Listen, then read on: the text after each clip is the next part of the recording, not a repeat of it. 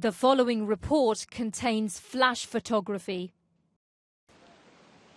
President Obama has spent this week trying, not entirely successfully, to convince the international community that military action in Syria is the best way forward.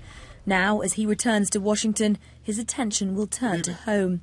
I will make the best case that I can to the American people as well as to the international community for taking necessary and appropriate action.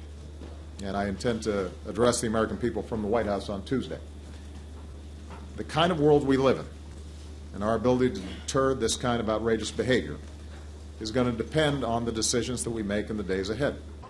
He has only a few days left to get politicians on his side before voting is expected to begin in Congress next week. His job isn't looking easy. Polls show most American people are against it, and Congress is sharply divided, with many politicians still undecided about which way they'll vote.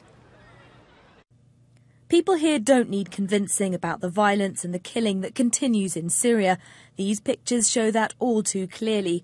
But whether military action is the best way forward and what it will mean for America remains the sticking point. While the president's been out of the country, his administration has been keeping up the message.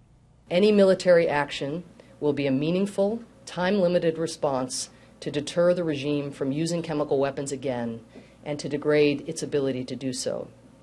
From the start of the Syrian conflict, the president has consistently demonstrated that he will not put American boots on the ground to fight another war in the Middle East. The draft resolution before Congress makes this clear.